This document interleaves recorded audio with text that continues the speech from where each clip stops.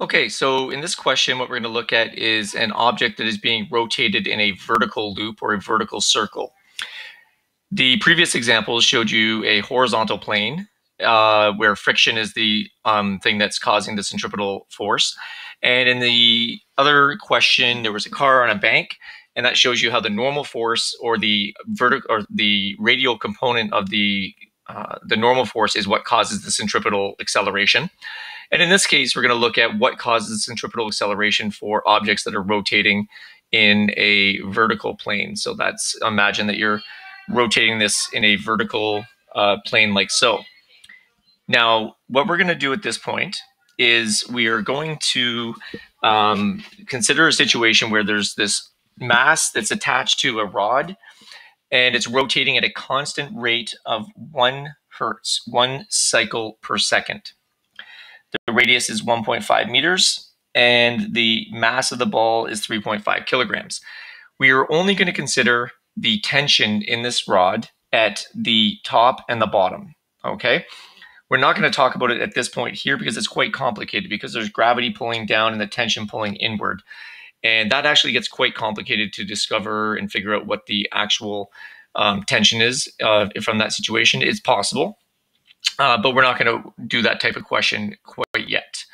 So the question is, and you could try this, you can get an object like a string and attach an object to it and rotate it around. And I just want you to predict, where do you think it's going to feel the heaviest? Is it going to feel the heaviest when it's at the bottom? Or is it going to feel the heaviest when it's at the top during its rotation? And another way of thinking about that is, what is the tension in the rod going to be when it's at the top versus at the bottom? Is it going to be higher or lower at one of those positions? So what I'd like you to do is, part of your prediction is just say where you think will the tension in the rod be highest at point A, or will it be at point B? Okay, so hopefully you've made your prediction. And now what we're going to do is we're going to draw the free body diagrams for both situations. So let's look at point A, and that's at the top. Okay, so at point A at the top, we're going to look at the free body diagram. So we've got the mass at the top. I do this so that I think, okay, this is centripetal acceleration, so it's definitely in a circle situation. So what are the forces acting on it? Well, we know that gravity is pulling down on this object. And we know that the rod is pulling inward on the object. Okay? And it's tangentially rotating in this direction. So the tangential speed is in that direction over there. So if we were to draw that, we could draw it. Now, the question is, which way is it accelerating? Well, of course, it's centripetally accelerating. It is always accelerating towards the center. So it's accelerating towards the center of rotation, always. Regardless of what's happening, that is always the case. Okay, so now we just write out Newton's second law. It's radially accelerating, meaning it's centripetally accelerating, so we put an AC on there. And we look at the sum of the forces. Now I've chosen down as the acceleration, so I'm going to make that way positive. So I've got tension plus mg equals mac. The tension will therefore be mac minus mg. Okay, and so that's pretty self-explanatory at this point. And I'm going to put subscript A because it's at point A. All right, now the tension at point A is the mass. Now I could write this as v squared over r, but the problem is we don't have the speed.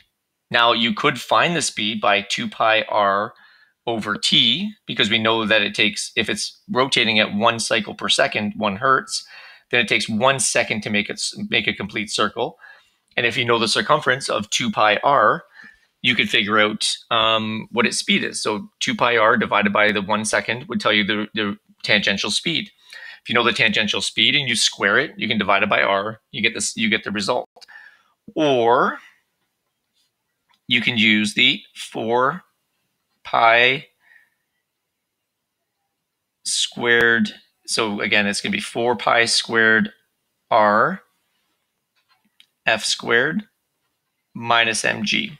And that came about because the tangential speed is 2 pi r over t, which is 2 pi r f. And we use that relationship here to realize that if we square the 2, it's 4. If we square the pi, it's pi squared. And then r squared divided by r leaves you with 1r. And then the f squared is there. So that is the tension at the top. Okay, and I'm going to let you put in the numbers for that to figure out what the value is. Now let's look at point B, or at the bottom.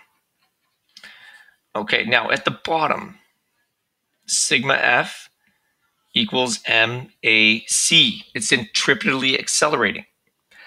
What's the free body diagram? Well, at the bottom, you've got the mass. Tension is pulling up, but gravity is pulling down.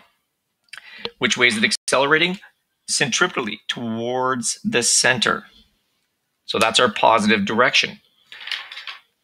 So when we write out our formula, it's tension minus mg equals mac. Okay, and this is tension at B. So tension at B equals m. Now, centripetal acceleration, I could write v squared over r, but what I'm going to write is the 4 pi squared r f squared, add the mg because it's minus mg, and there's our solution. TB equals, and then you can get your number of newtons. I'll leave that as an exercise for you to just plug in the numbers and get your results. But what you're going to find out is that this number here and this number here are identical, right? The MAC, or the mass times the centripetal acceleration, is the same in both cases, that component of it. However, in this case, we're subtracting off gravity because gravity is helping it navigate the circle, right? At the top, gravity is helping it keep that circular shape. So therefore, the tension at A must be less than the tension at B.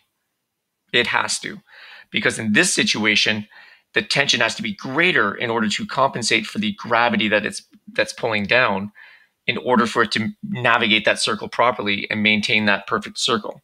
Or you can think of it as the inertia of it. So what you're going to find out is that TA is going to be less than TB. And when you plug in your numbers, you'll see that result. The worked example is also listed on the website.